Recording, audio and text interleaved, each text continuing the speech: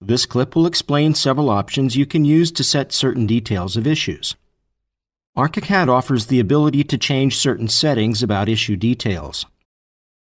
In the Layout Book tab page of the Navigator, right-click the Layout Book at the top of the Layout tree and select the Issue Details command from the context menu.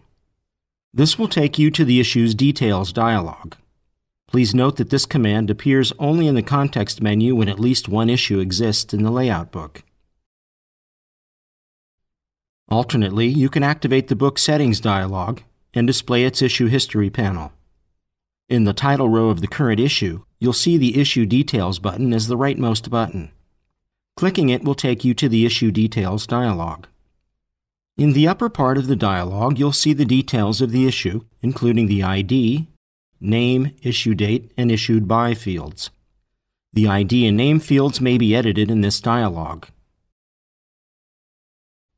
In the lower part of the dialog, you can show the Markers field. This field shows which change markers are displayed on layouts. If you select the Latest Revision Only option, only change markers that are part of the latest revision will be displayed on layouts.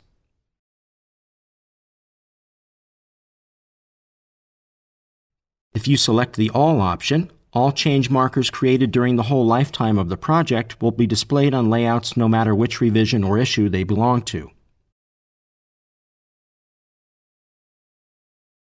If you select the None option, no change markers will be displayed on any of the layouts, not even the ones belonging to the latest revision.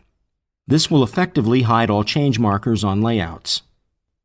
Use the last option to define a particular issue as the starting point for displaying change markers on layouts. For example, if you select the Since 01 issue option, which was the first issue, all change markers belonging to any revision after the first issue was closed will be displayed on layouts.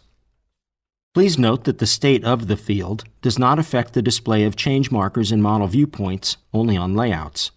Model viewpoints will display all change markers.